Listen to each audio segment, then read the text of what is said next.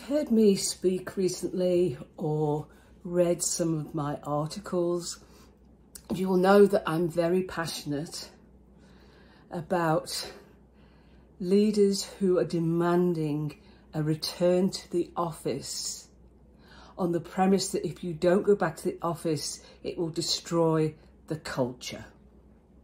That's absolute BS. Culture does not live in a building, in an office or in a location. Culture is a shared set of values, beliefs, expectations. And it was pleasing to read an article in Harvard Business Review that supported that stance and referenced a Gartner survey. And that Gartner survey said that only 25% of remote knowledge workers feel connected to their culture. That's 1 in 4, only 1 in 4 feel connected to the culture. And I'll put it that there wasn't a good culture to start with, that the culture was already broken before people went to work remotely. And Alexia Kanbon, who's a research director in Gartner's HR practice, summed it up, and I'll quote.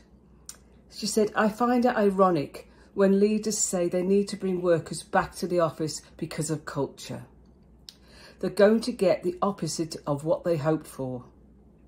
Instead of viewing hybrid work, I would say remote work, as a disruption to the cultural experience, leaders should see it as an opportunity to build culture differently."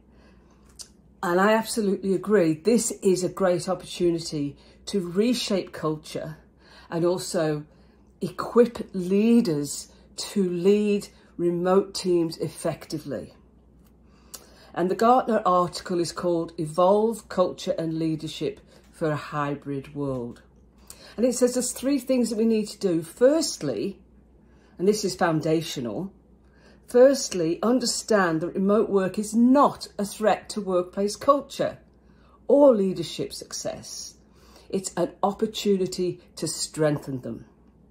And once you've got your head around that, then you can intentionally reinforce greater and more impactful ways for people to connect with your culture. And then the third is ensuring leaders are equipped and they can take a more human approach to leading people. And that's about being authentic, empathetic, and adaptive. So this week I'm going to talk about the second of those things, how we need to evolve the culture.